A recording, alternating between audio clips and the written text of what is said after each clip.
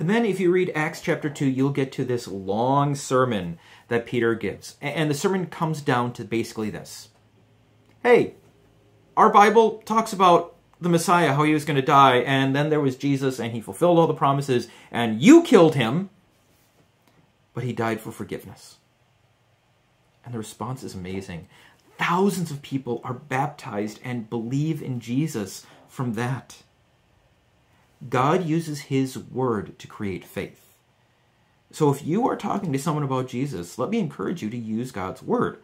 Now, you don't have to be all academic and say, well, in Hezekiah chapter 15, it says, you can drop those verses without having to be all academic and snooty about it. But God's word is what has the power. The Holy Spirit uses God's word to create faith. That's what he did with Peter at Pentecost. And that's what he does today.